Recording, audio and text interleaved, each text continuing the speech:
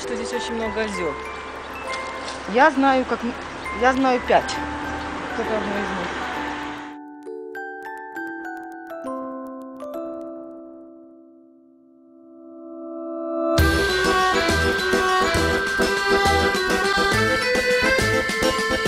One funny difference is that Germans, when they meet someone, they always give the shake hands, and Ukrainians don't do it. So in the beginning, they're like, "Hello," and they were like, "Oh." So, but then I looked in my little travel book, and they said Ukrainians don't shake hands. Don't be offended. They just don't do it. Приходилось сюда добираться автобусом, когда уже дело шло к тому, что мы переезжаем. Я первый раз села на маршрутку и прошла с этой дорожкой. Мне понравилось.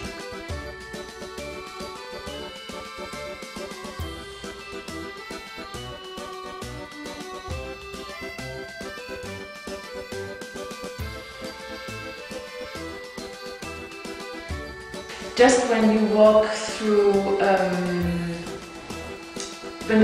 Kiev, I have never seen something like this. There are so many monuments of people who lived in places or have been to places.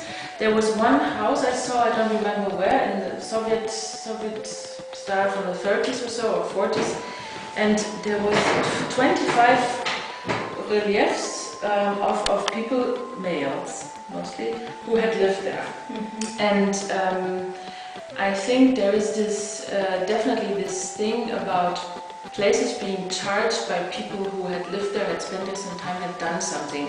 Whether or not this is justified or whether they really did something, it's also about a projection. That's why I definitely could relate to this outline of Alevtina's project. 2001, 2002, the winter campaign of H&M, which is also omnipresent in the West. Claudia Schiffer was everywhere, bigger, smaller, and the photos, I mean, she looked a little bit like Brigitte Bardot in the 70s. Her hair was made up like this, and then she looked like a Barbie doll also. You could see that her legs and the body was manipulated, and it was in the newspaper that men caused car accidents because of this. Men also stole the posters, so I mean, it just made me angry that she is obviously manipulated, it's not even her, and then, okay, you have to be, or I should be like this, what is this about? So then I said, okay, you can get it. And it was January and it looked horrible, and I didn't get any makeup, and we had in the, I still have contact with people from the art academy in East Berlin, so I went to the photography studio, and the photographer likes me a lot, so we did it. And I got the original underwear. So we were supposed to show our work in a department, the bookstore, and he calls his store not a bookstore, he calls it Kulturkaufhaus, which means cultural department store or culture department store.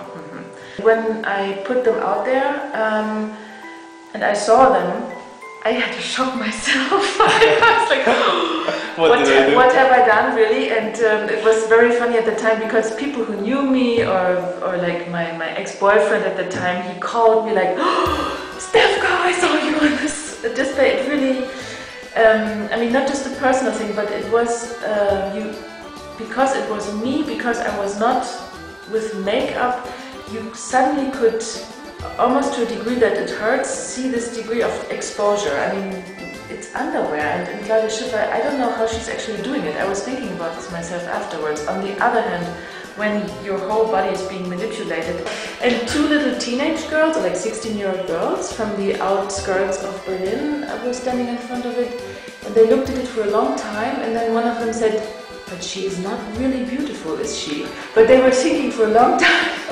So, I mean, just because I use this language of this advertising photography, but then I don't look like a model, it really confused people, and most women were like, yes, eventually somebody's doing something about me.